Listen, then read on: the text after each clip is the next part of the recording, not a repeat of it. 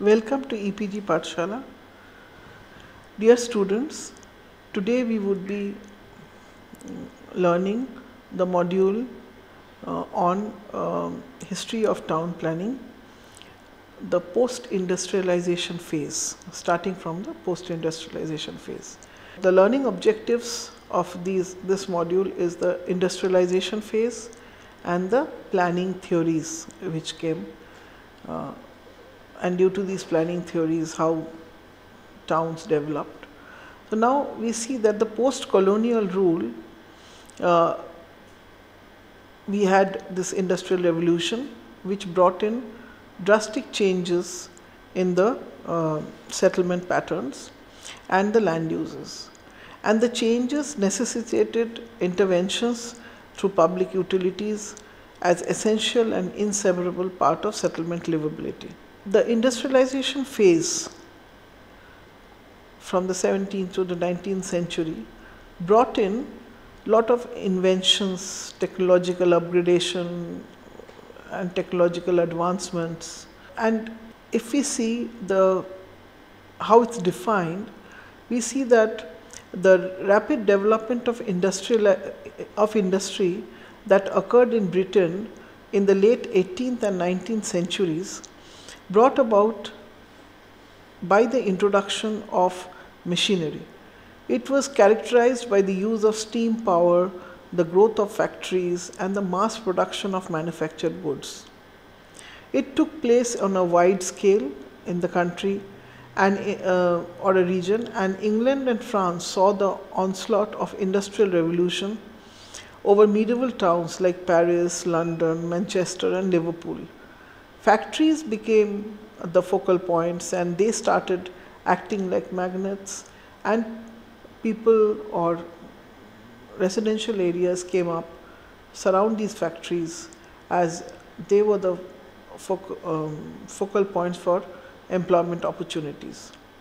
And if you see this table, it shows that what were the inventions over a period of time, starting from steam engine to underground railways. We see that they have an impact that in terms of growth of industries, in terms of economic leadership, in terms of increase in the employment, then congestion.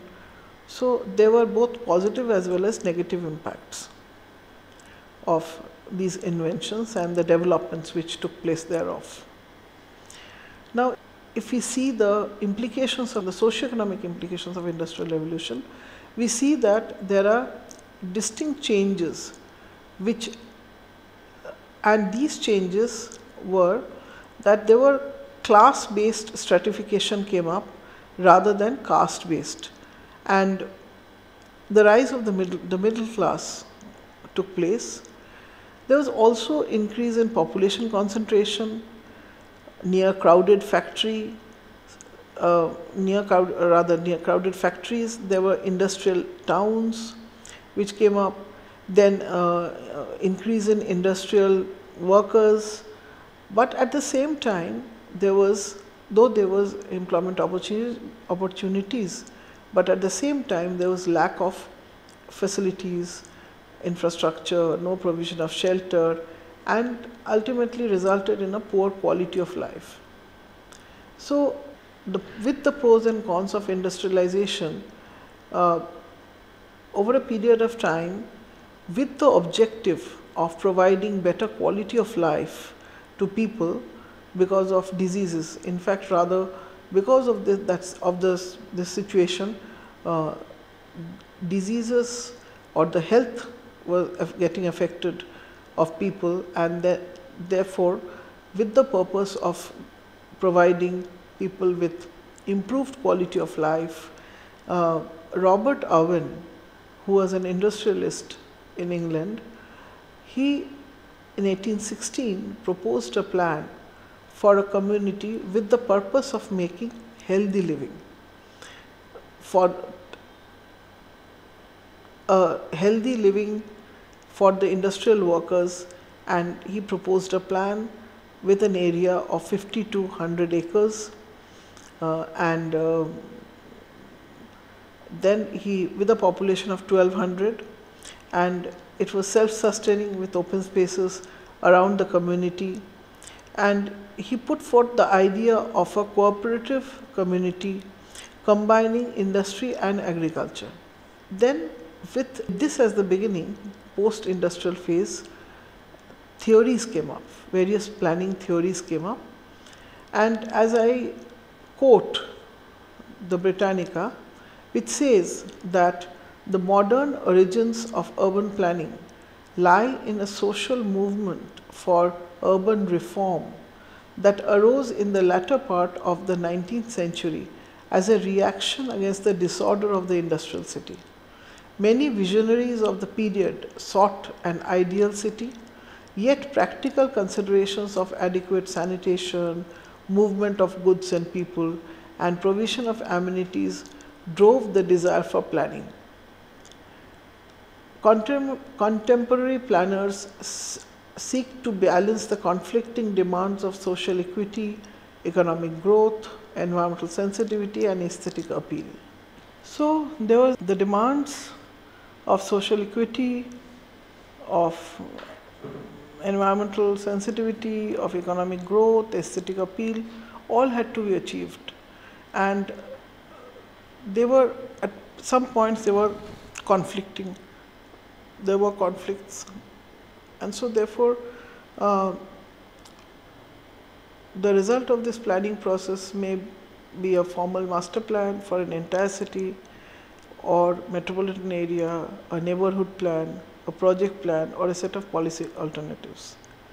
So, generally, any of these can be used to achieve the objectives. The Industrial Revolution necessitated interventions through improvement in public utilities, that is, improved ventilation, provision of potable water, safe disposal of liquid and solid waste, fire safety measures, drained lands, and green lungs, all had to be provided.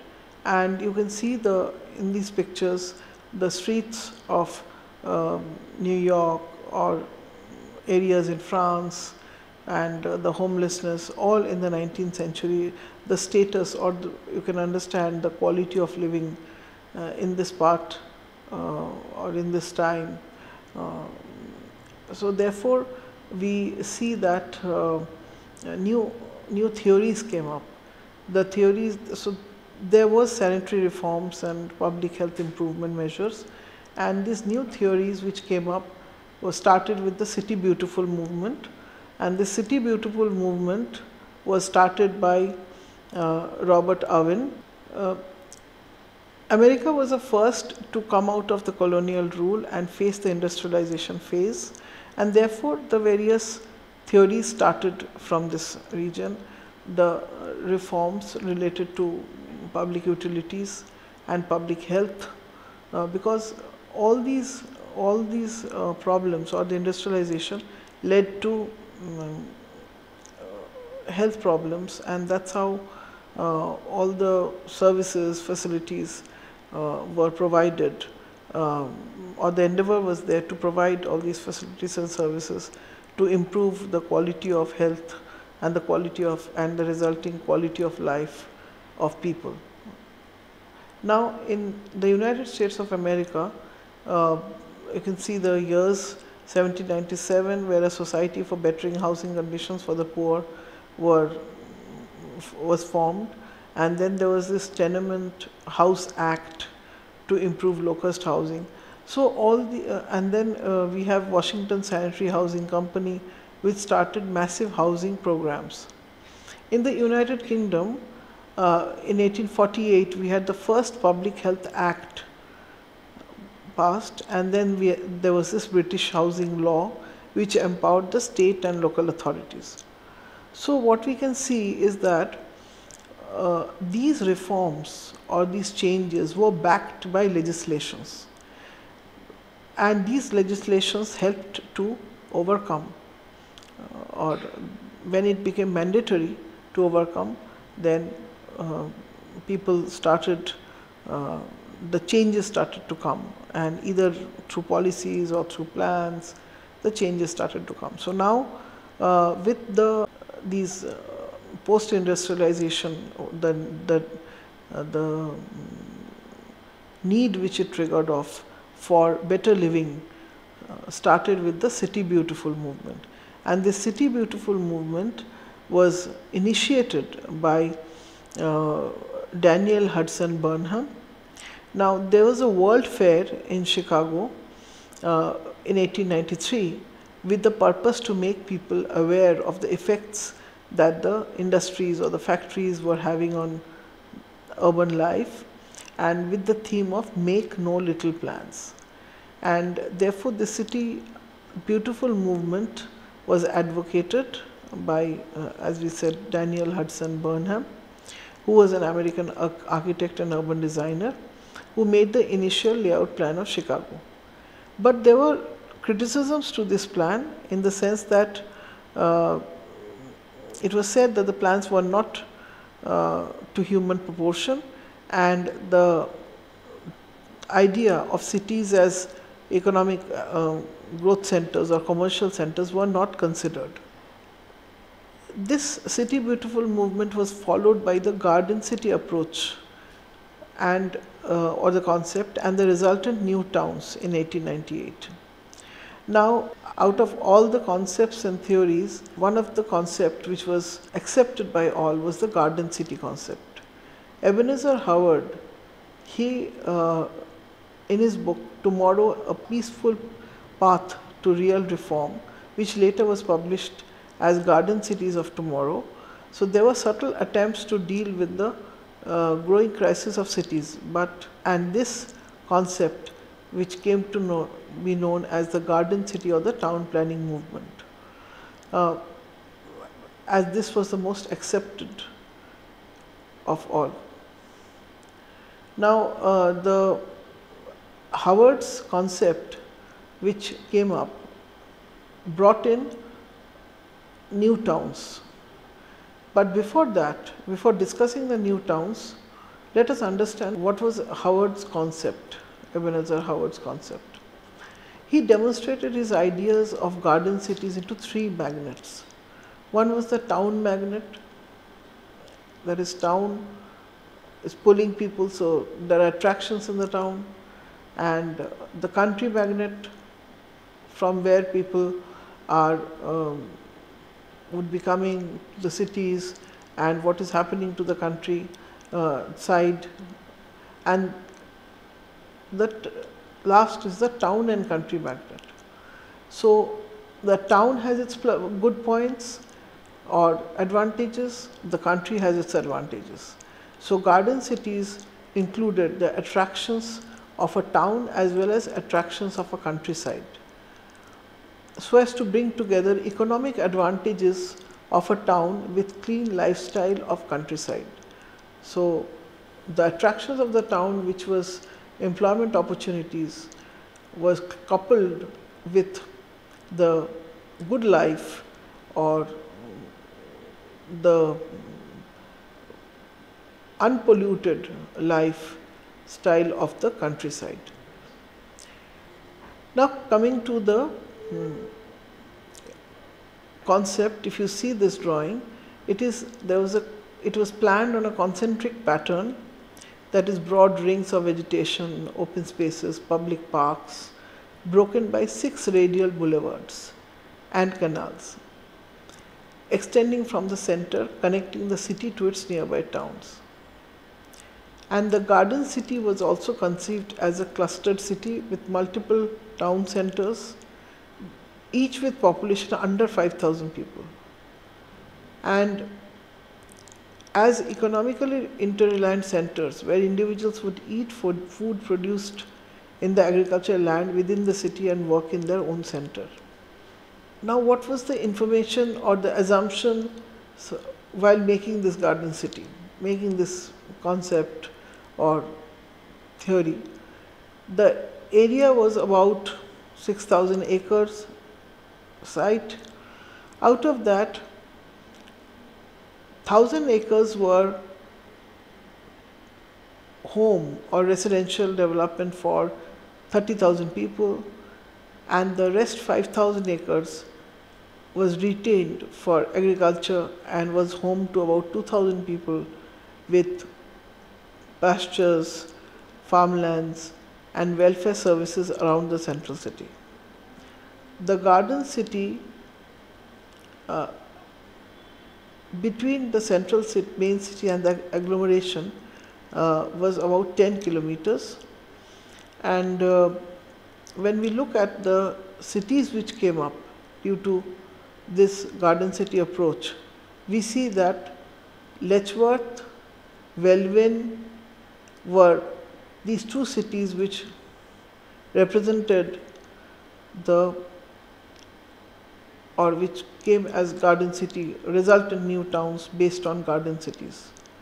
And Letchworth was the first garden city which evolved out of Howard's principles, and it was designed by Raymond Unwin and Barry Parker in 1903. And the second one was Welwyn Garden City, designed by Louis de Soissons and Frederick Osborne in 1920s. Letchworth is a town in Hertfordshire, England, 35 miles from London. You see on the map it is shown, and it was designed by Raymond Unwin and Barry Parker for a population of 35,000 and an area of about nearly 1550 hectares approximately, with a reserved green belt of 526 hectares. Now, Letchworth came in 1907.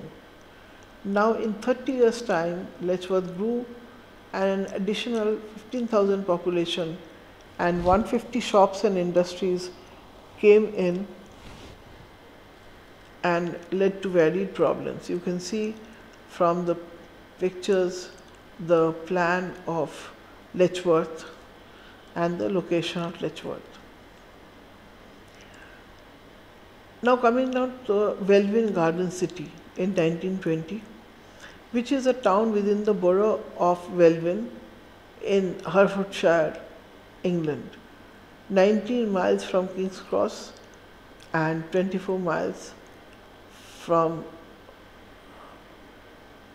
London, and built by Welwyn Garden City Limited, a company formed to plan and build the garden city. It was chaired by Sir Theodore Chambers and Louis de Soissons as architect and town planner. So Welwyn was designed for a maximum of 40,000 people and with a land area of about 1,000 hectares, and it was designed in 1920, and in 15 years, that is after the Second World War, about 10,000 people and nearly 50 shops and industries got added to this city, which brought in the problems or created varied problems. Now, what were the components of this new town? What did it include? The town included residential areas, that is places of stay, schools for education, open spaces, large scale open and green spaces, which had both passive part, that is the interior parks, and it had also the active parts, which were swimming pools, tennis courts, plazas, outdoor basketball courts, and it had also community centers which housed administrative offices, library, gymnasium, club room, and service and maintenance areas. The streets were designed so as to give the concept of a neighborhood unit, and the pedestrian walkways were separated from the main roads. As you can see in this figure or in this image, the layout of Welwyn City and the greenery of Welwyn City. Uh, at the same time, the buildings which houses various facilities, and so therefore uh, Welwyn was a case, or was a result in New Town. Dear students, today we have learnt the negative implications of industrialization and how it triggered off the need for planning on new approaches or new theories of planning, and which resulted in new towns, and in order to overcome the conflicting demands of social equity, environmental sensitivity, economic growth, and aesthetic sense for cities. Thank you.